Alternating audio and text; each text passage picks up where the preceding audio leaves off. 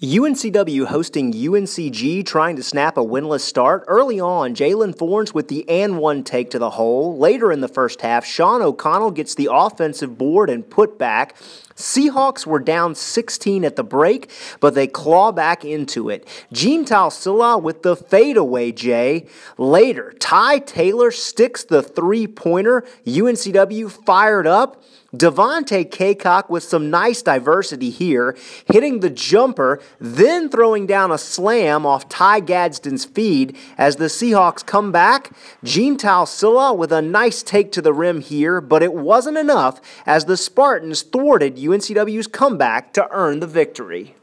I mean, we dig ourselves in them holes, so, energy-wise, we got to keep it up the entire game, but our focus should be taking care of the ball for the rest of the season. We didn't play as well as we wanted to.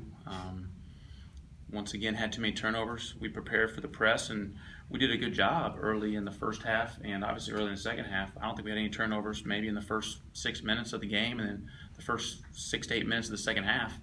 But if you have 19 turnovers in the other, I don't even know what that would be, 28 minutes, you're not going to be able to get shots. You're not going to be able to score.